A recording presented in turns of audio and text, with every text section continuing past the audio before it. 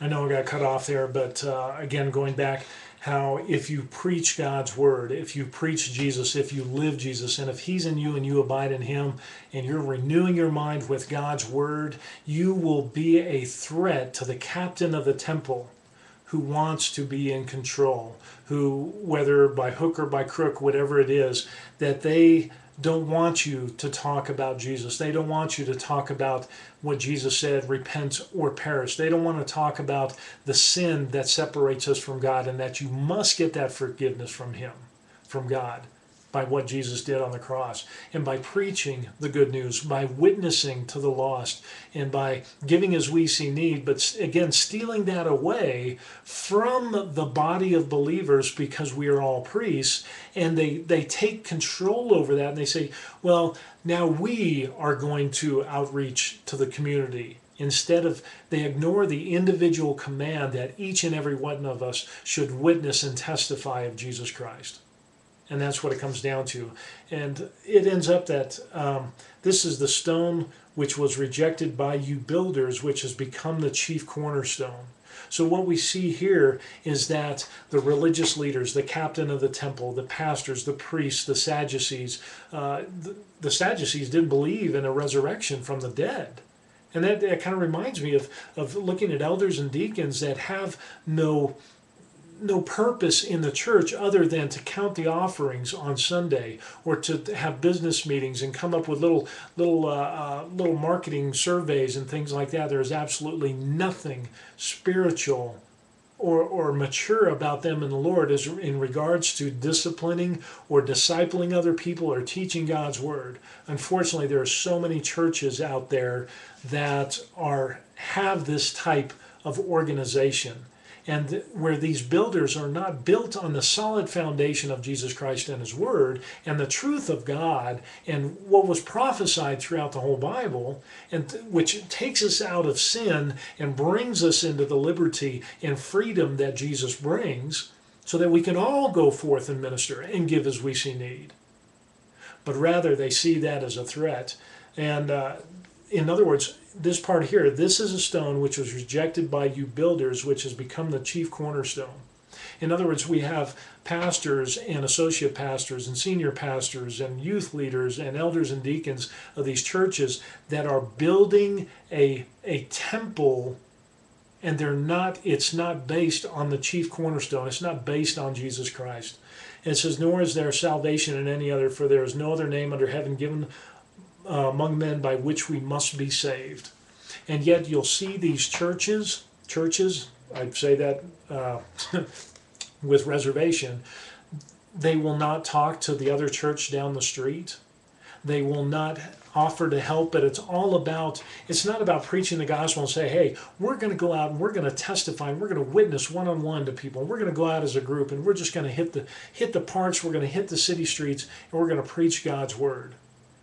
And then if your pastor, if your associate pastor, if your youth leader is only concerned with, well, how you're going to give them, you're going to invite them to our church, right? If they're more concerned about getting those people into that church rather than preaching the message of God's word, and it doesn't matter where they go afterward, that should be a red flag. That should be a red flag. That should be like, whoa, wait a second here. If there are stipulations on the message that you preach, on telling people about Jesus and what separates us from God and their sin, if a pastor says, hey, we're not going to have any witnessing classes because, that's not our job. I've actually had a pastor tell me that. That isn't our church's goal, is not to witness, is not to preach the good news, but rather to make disciples. But let me tell you this, believers, let me tell you this for those of you out there who claim to be Christians, that if you make converts and you do not tell them that they need to repent of their sin, that, in other words, that they can continue in on their sin, they don't have to ask forgiveness, they don't need to confess to God, there doesn't need to be good fruit in their lives, you are making false converts, and like Jesus said, you will make them twice the son of hell as the Pharisees were. And while I'm not saying that every single person in that church is not saved, there are people there, but for the headship, the captain of the temple, to steer that organization down a road where it ignores the basic principles of Christianity and what Jesus and his disciples preached, you're in for a sad awakening, because it's going to go from bad to worse. Because then it's going to be about market studies. It's going to be about targeting and saying, hey, well, we're going to target people who make $50,000 to $80,000 a year, that have 2.3 kids and a dog and have 2 cars and a house, and we're going to direct our mailing and marketing towards that demographic, instead of doing what Jesus and the disciples did, of preach to everyone, whether it was in the temple, whether it was on the streets, whether it was wherever it was. There was no pre-qualification of saying, well, you don't make enough money, so we're not going to invite you to our church. That is just the beginning. And when you stand up for God and his word and Jesus Christ, you're going to preach the gospel, and you're going to be a witness, and your life is going to be the light and the salt that goes forth into those people around you, into those pastors, into those associate pastors. And if they're caught up in greed and corruption and power and position, and they're the captain of the temple, you're going to be persecuted, because you're threatening their position, you're threatening their control, you're threatening their livelihood, which is dependent on a watered down gospel that doesn't include Jesus Christ and the full message that he preached, repent or perish. Now, am I saying that we need to get rid of all the compassion and all the encouragement, or being, holding somebody's hand and preaching the gospel in a way that can be loving? No, I'm not saying that at all.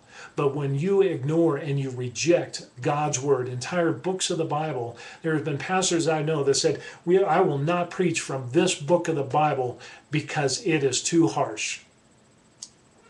Whoa, wait a second. If it's good enough, and if Jesus preached it and it was good for the people back then, how much more do we need it in this perverse and generation that we have today, with the number of false teachers and false prophets?